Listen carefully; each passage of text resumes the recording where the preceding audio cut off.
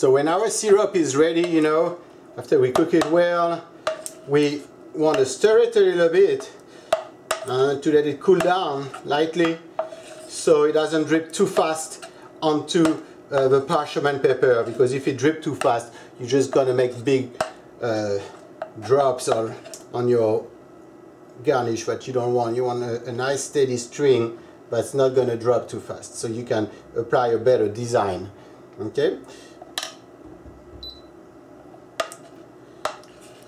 So you want something nice and thick. It needs to cool down to like a thick jam consistency. Huh?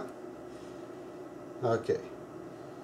So now I'm going to take some on my spoon, and again I don't want it to drip too fast, and I want a nice steady stream coming down here. Okay, now I'm going to put it on a parchment paper, and I'm going to create here a little round, like a little twirl.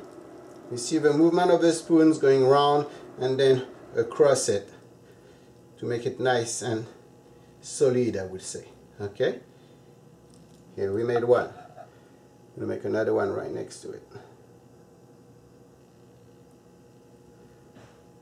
Here I'm going to make like a little square shape.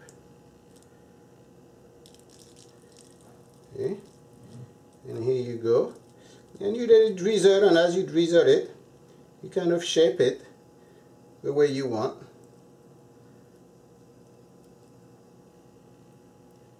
Let it drip nicely. Okay. So those are done. Those are very two simple sugar garnish that you can make here, and then they're just going to release themselves delicately from the parchment paper, and here you have it, a nice beautiful caramel garnish here. Okay, thank you for watching. I hope you enjoyed. If you did, let me know. Comment, share and subscribe. Take care.